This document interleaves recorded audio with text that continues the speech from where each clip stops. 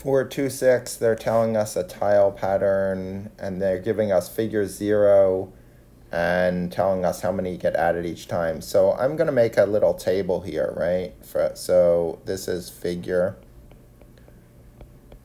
and this is number of tiles, right?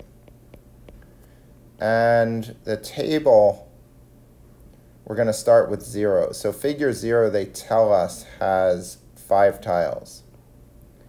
And then it adds 7 each time, right? So plus 7. So that means in figure 1, there's 12 tiles. And we could conceivably keep going, right? In figure 2, there'd be 19. But we have all the information we need. Now, when we have a growth that is being added or subtracted, right? So in this case, it's added. This is considered a linear growth. So linear patterns or equations follow the form of y equals mx plus b, right?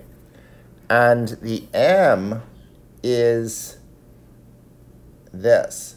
The m is how much it's growing. So that's the m, right? The 7. And the b is how many tiles are in the 0th figure. So this 5 is the b, right?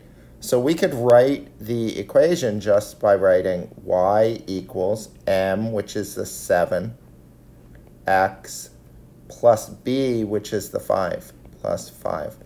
And there is the equation of the line that represents the growth of this pattern.